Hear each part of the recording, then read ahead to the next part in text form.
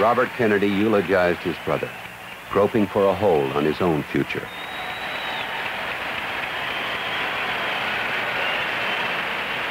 It was expected that he would take up the torch.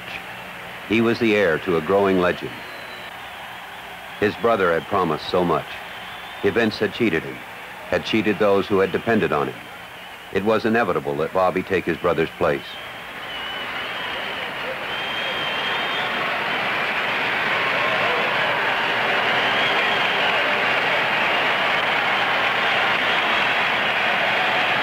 Mr. Chairman.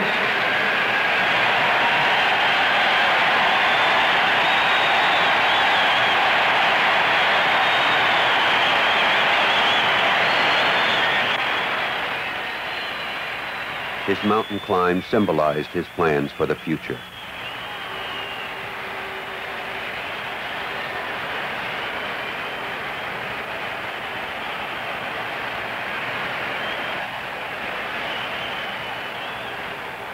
In 1964, Bobby Kennedy was thinking about the Vice Presidency. He took a world tour, first to Germany. President Kennedy clearly saw the qualities of citizenship that have made your city a password of freedom. He saw clearly the quality of strength. Then to Japan.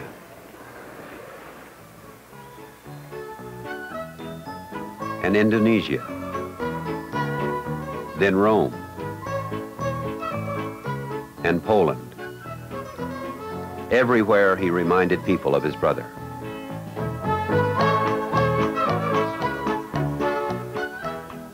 But Lyndon Johnson had no desire to have his administration sandwiched between Kennedys. He had other plans. When he refused Bobby a place on the ticket, Bobby ran for the Senate against Kenneth Keating of New York. Well, ladies and gentlemen, we all know what we're here for.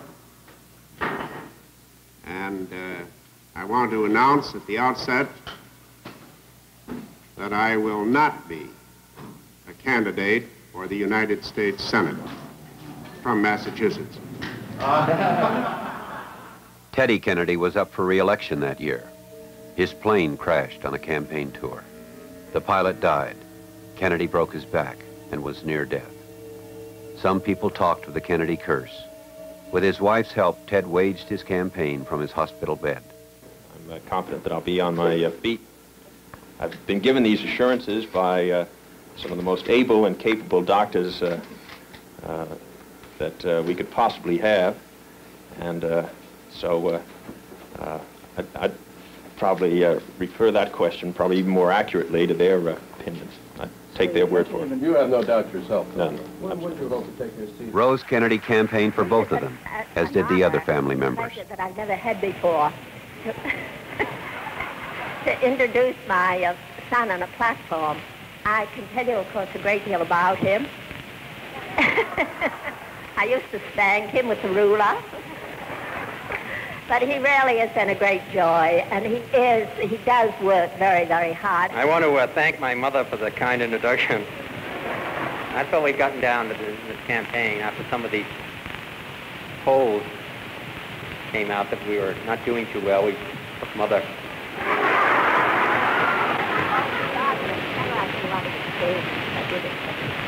Yeah, I know. I'm going to tell them we did.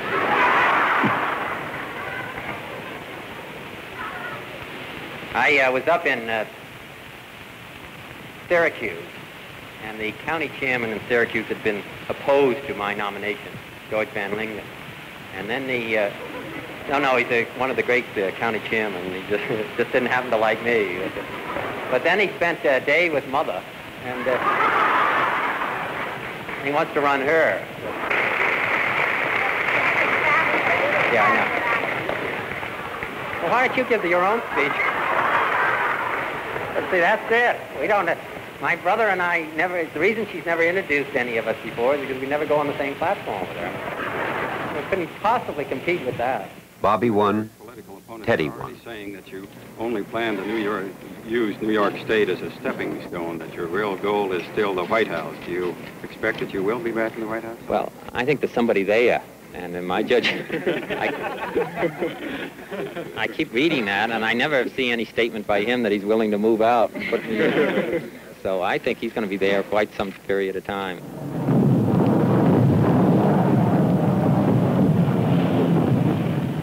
Meanwhile, the war in Vietnam had become America's war. To withdraw from our responsibilities would endanger free men and free women everywhere and would bring the hope for peace to an end. I don't believe that you want to do that. I believe in victory, the victory of love over hate, the victory of man's hopes over man's fears, the victory of freedom over tyranny. And I believe you believe in that too. But I oppose the war in Vietnam because I love America. I speak out against it not in anger, but with anxiety and sorrow in my heart, and above all with a passionate desire to see our beloved country stand as the moral example of the world. I speak out against this war because I am disappointed with America. There can be no great disappointment where there is no great love. I'm going to remain on as a United States Senator representing the state of New York, and I'm going to support the Democratic ticket in 1968 of President Johnson, Hubert Humphrey.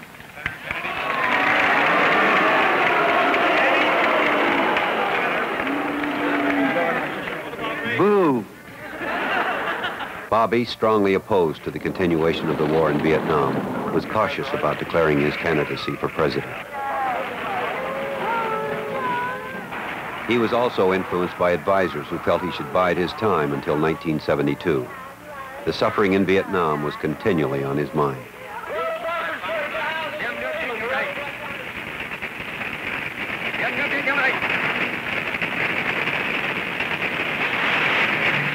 And having judged that the war in Vietnam was a mistake without precedent in our history, Senator Eugene McCarthy was bolder. He decided to challenge Johnson in the primaries, and many of Bobby's supporters rallied around him. we cannot stop with that judgment, but we're called upon to search out the causes and the conditions that led us into it. And this may require us to make the hardest and the harshest judgments about our national assumptions, about the institutions that embody them, and about some of the leaders who have become the spokesmen for this cause. Bobby isn't ready to announce his candidacy for the presidency yet. He doesn't think anyone else should announce either. But you can be sure that Bobby will be in Chicago for the convention next year. He's the only delegate who's reserved 4 floors at the Conrad Hilton. And if he isn't nominated, he'll be the only father who will come home one night with 40,000 balloons. For 20 years, first the French and then the United States had been predicting victory in Vietnam. In 1961 and in 1962, as well as 1966 and 1967, we have been told that the tide is turning. There is a light at the end of the tunnel. We can soon bring our troops home. Victory is near. The enemy is tiring. Once in 1962, I participated in such a prediction myself. But for 20 years, we have been wrong. The history of conflict among nations does not record another such lengthy and consistent chronicle of error as we have shown in Vietnam. It is time to discard so proven a fallacy and face the reality that a military victory is not in sight and that it will probably never come. Are you advising him to run? Oh, I have conversations with him, but obviously these are personal matters. Do you think he should run? Kept between the members of the family. Come on, be careful of what you're saying to them.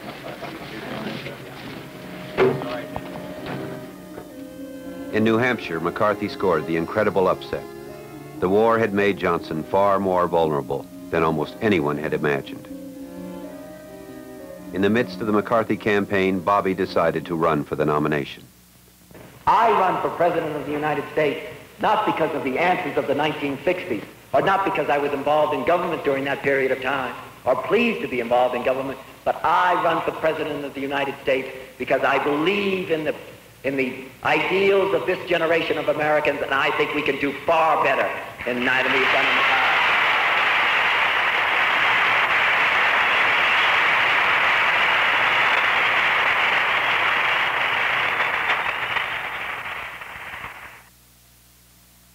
I shall not seek,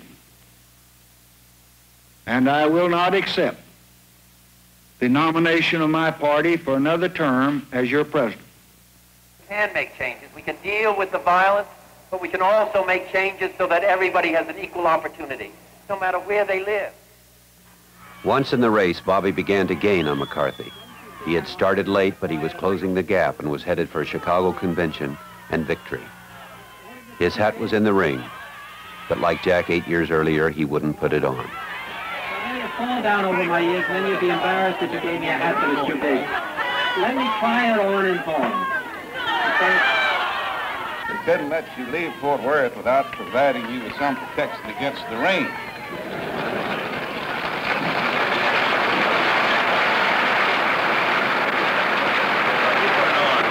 Try it on in front of the mirror, quietly.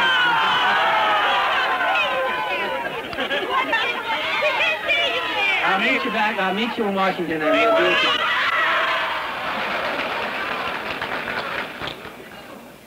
I'll put it on in the White House on Monday. If you'll come up there, you'll have a chance to see it there.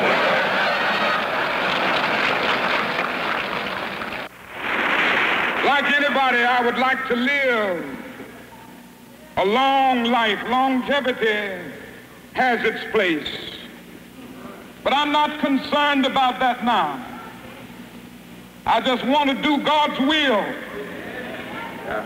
And he's allowed me to go up to the mountain. And I've looked over and I've seen the promised land.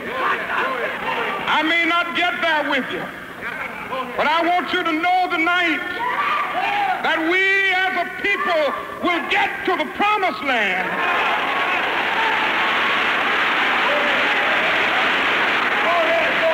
So I'm happy tonight. I'm not worried about anything. I'm not fearing any man. Mine eyes have seen the glory of the coming of the Lord. At 7 p.m., Dr. Martin Luther King expired in the emergency room as a result of a gunshot wound in the neck. And further details will have to be obtained from the coroner's office. Martin Luther King dedicated his life to love and to justice between fellow human beings. He died in the cause of that effort. For those of you who are black and are tempted to be filled with hatred and mistrust of the injustice of such an act against all white people, I would only say that I can also feel in my own heart the same kind of feeling. I had a member of my family killed, but he was killed by a white man. But we have to make an effort in the United States. We have to make an effort to understand, to get beyond or go beyond these rather difficult times. My favorite poem, my favorite poet was Aeschylus. And he once wrote,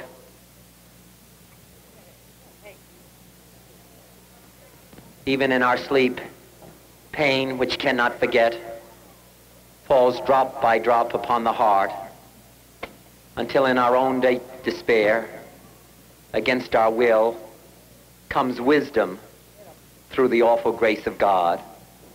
What we need in the United States is not division. What we need in the United States is not hatred. What we need in the United States is not violence and lawlessness, but is love and wisdom and compassion toward one another, feeling of justice toward those who still suffer within our country, whether they be white or whether they be black.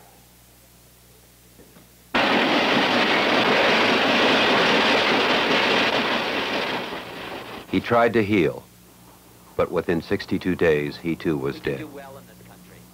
Thousands of train-side mourners lined the route to say their last goodbyes, and his words took on new meaning. We will have difficult times in the future. It is not the end of violence. It is not the end of lawlessness, and it's not the end of disorder. But the vast majority of white people and the vast majority of black people in this country want to live together, want to improve the quality of our life, and want justice for all human beings that abide in our land. Dedicate ourselves to what the Greeks wrote so many years ago, to tame the savageness of man and make gentle the life of this world. Let us dedicate ourselves to that.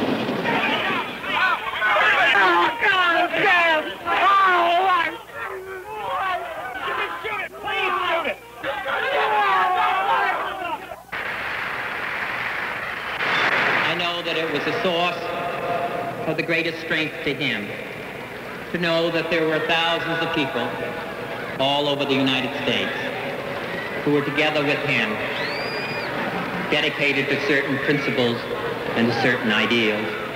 No matter what talent an individual possesses, no matter what energy he might have, no matter how much integrity and honesty he might have, if he is by himself and particularly a political figure, he can accomplish very little.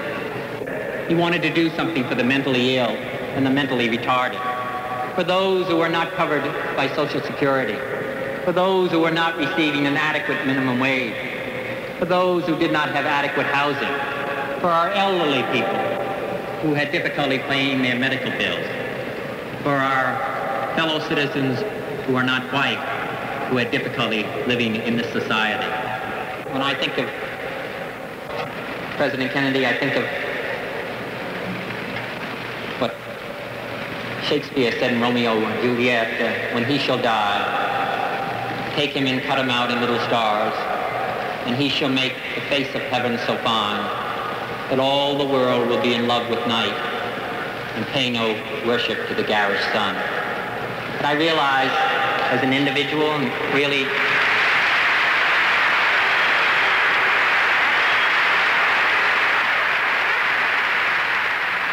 those were the words Bobby had chosen in Jack's memory.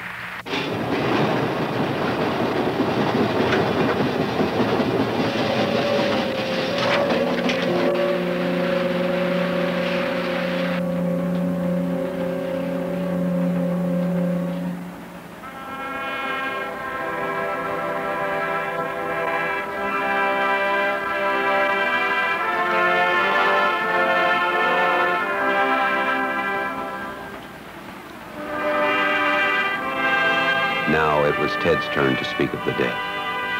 My brother need not be idealized or enlarged in death beyond what he was in life. To be remembered simply as a good and decent man who saw wrong and tried to right it, saw suffering and tried to heal it, saw war and tried to stop it. Those of us who loved him and who take him to his rest today, pray that what he was to us, what he wished for others, will someday come to pass for all the world. As he said many times, in many parts of this nation, to those he touched and who sought to touch him. Some men see things as they are and say why. I dream things that never were and say, why not?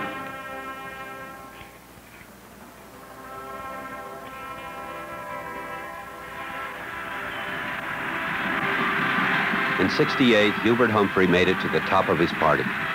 He'd come a long way since West Virginia. My fellow Americans, my fellow Democrats, I proudly accept the nomination of our party There was an attempt to get Ted Kennedy on the ticket as vice president, but after much sober thought, Ted refused. He had first defined the limits of his role as the new Kennedy patriarch, the father of 3 and Uncle Ted to Jack's 2 children and Bobby's 11. He was examining a new political role, one unhampered by the shadow of either Jack or Bob. President Kennedy defended America against the extremists. George Wallace is in league with them. President Kennedy fought for legislation that would ensure every citizen the right to vote. Known to the public as the younger brother, Ted began to emerge in some ways as a better politician than either of the others. Fellow senators had already seen that Teddy, unlike the brothers, seemed better prepared to deal with the Senate on its own terms. And he was heir to the Kennedy style. My brothers believed in the dignity of man. How can those who stood with them support a man whose agents used cattle prods and dogs against human beings in Alabama? So it is not enough that this movement be defeated. It must be repudiated for the health of our country and our future as a nation. And I hope that the American people will take this opportunity to cleanse the stain of hate from American life. We're going to succeed. We're going to win.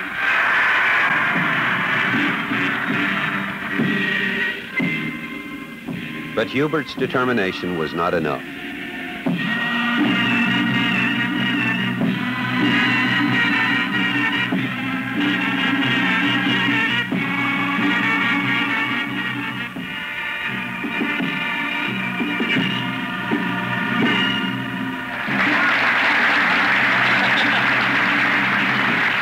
I'll tell you, it isn't going to be like 48. Lots of things have changed. You remember that was the year that Harry Truman won by giving him hell.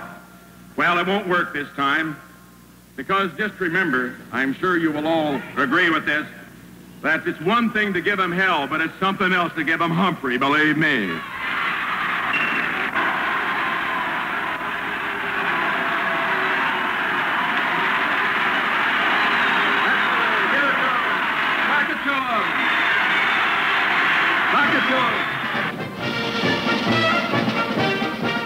Richard Nixon, victorious, had vanquished Humphrey and outlasted the Kennedys. While the Nixons settled into the White House, Ted and the remaining Kennedys addressed fundraising dinners to pay off Bobby's campaign debts. What'd I say? Sorry about that, Senator. Nice fellow. The senior senator from Massachusetts, Edward Moore Kennedy. Let me say, first of all, how much all of us appreciate the fact that you were here this evening. All of us in the family, I think, owe a special word of thanks to particularly Steve and my mother, because they have been so attendant to detail, they've been so efficient, and they both use the same hairdresser.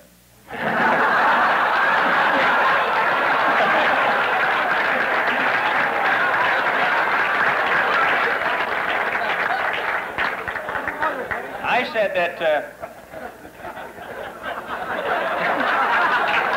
minority leader. You fellows want to run him?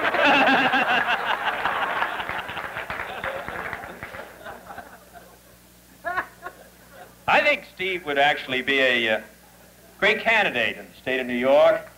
He's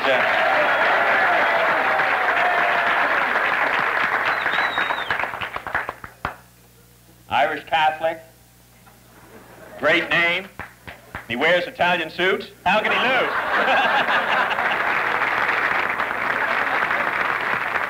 It is true that Steve will not be a candidate for governor next year because my mother is going to be. But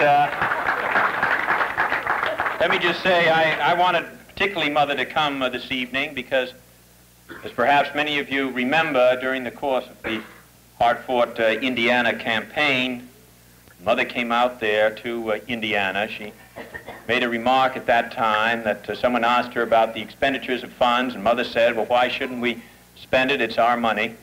And so, Mother, it's particularly appropriate that you come here this evening to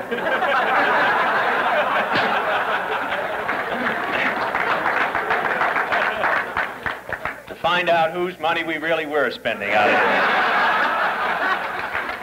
Finest mother any family's ever had. Rose spoke often of Bobby. Bobby, of course, would come to see his father and me, usually the evening, at Hyannis.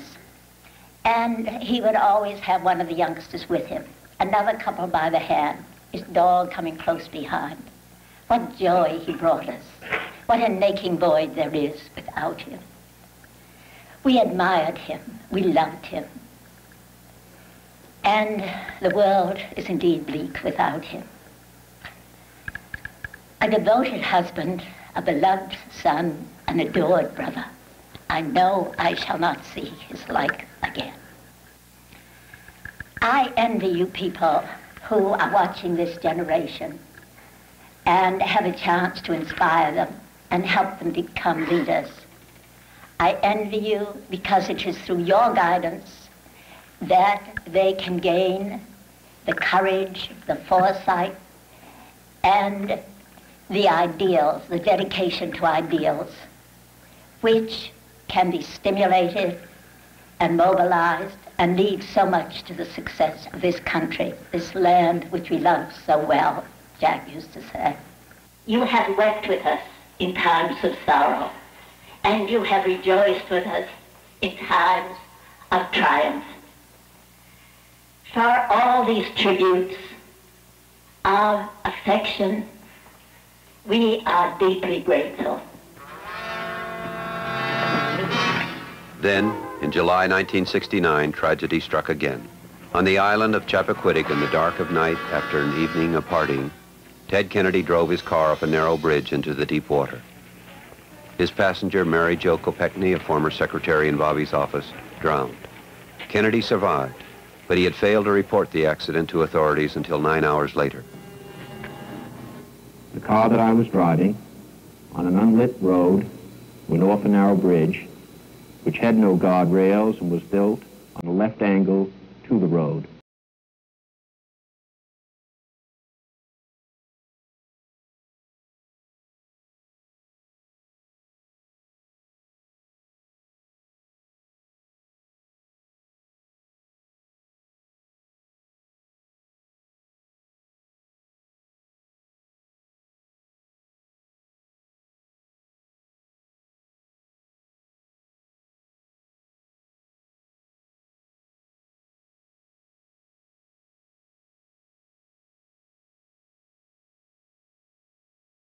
A state of utter exhaustion and alarm.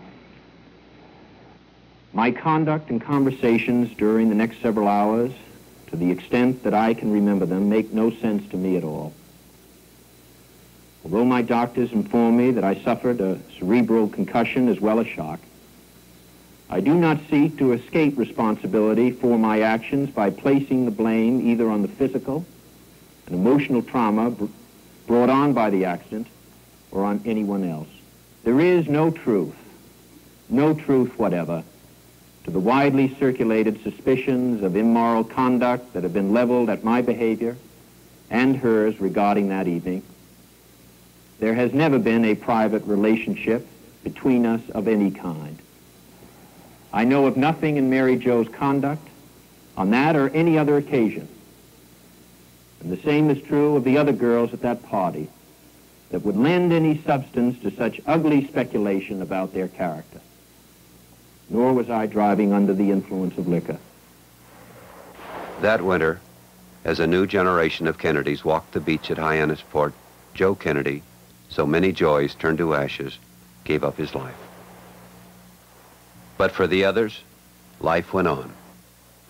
Within months, there was a campaign for re-election to be waged, and won. Teddy faced his responsibilities and dealt with them. Well, I try and work hard in the United States Senate, and I work hard at what I'm doing, and I'm working hard in this campaign. But really, this is more of a benefit really to me. I've valued the contacts I've had with people over the course of this campaign. I've learned a lot about their concerns and their interest. I think it's important for a public official to have this kind of a campaign of rubbing shoulders with the people, to listen to their concerns, to see the impact of a cut in Head Start program, or when they're cutting out a milk program, or the fact that the low-income housing or middle-income housing just isn't being built, or to meet the hundreds of senior citizens who can't get into a senior citizen program. And this humanizes the issues. It is now more than 10 years since John Kennedy told us to ask not what our country could do for us, but what we could do for our country. That was a phrase and a feeling that fired the imagination of an entire generation of Americans and of people around the world. For all our citizens, rich and poor, north and south, business and labor, we brought a new awareness of the purpose of America. Brought a new respect for our basic civil liberties. We brought a new compassion to the strong. We brought new hope to all the weak. The idealism we had before may be just a spark today, but it is still there, waiting for the call that can fan it back to life.